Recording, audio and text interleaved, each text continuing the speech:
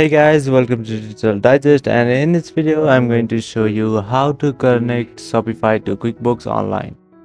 So now go to shopify.com and choose your account to log in and select your store.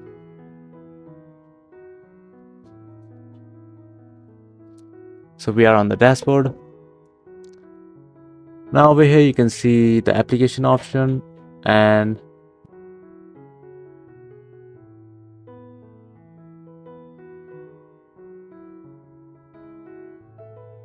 click on apps and sales channel. And over here you can see Shopify App Store, just click on there. Alright, so it is loaded. Now over here you can search QuickBooks Online.